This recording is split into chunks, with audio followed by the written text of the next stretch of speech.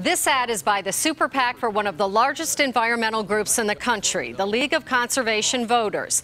The group has named incumbent Congressman Mike Coffman one of its top targets this year. Mike Coffman took over $800,000 from polluters. That's misleading. By polluters, the ad is referring to anyone or any business that has anything to do with oil and gas over the last decade. The ad claims they got special favors from Coffman And voted to let them spew dangerous toxins into our air and water. That's spin. The group behind the ad is cherry-picking votes, like Coffman's opposition to the Clean Power Plan, tougher ozone standards, and efforts to fight climate change, like a carbon tax.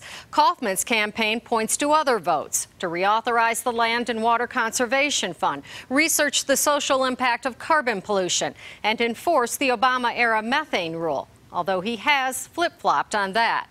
He was also named Wind Champion of the Year this year by the American Wind Energy Association. The ad claims Coffman's votes have jeopardized our health, Which could lead to more cancer, asthma, and heart and lung disease. That's debatable. The EPA under President Trump said repealing the Clean Power Plan could lead to as many as 1,400 premature deaths a year due to heart and lung disease. But other analysis shows the U.S. is on track to meet the carbon reduction goals regardless of whether the plan is repealed.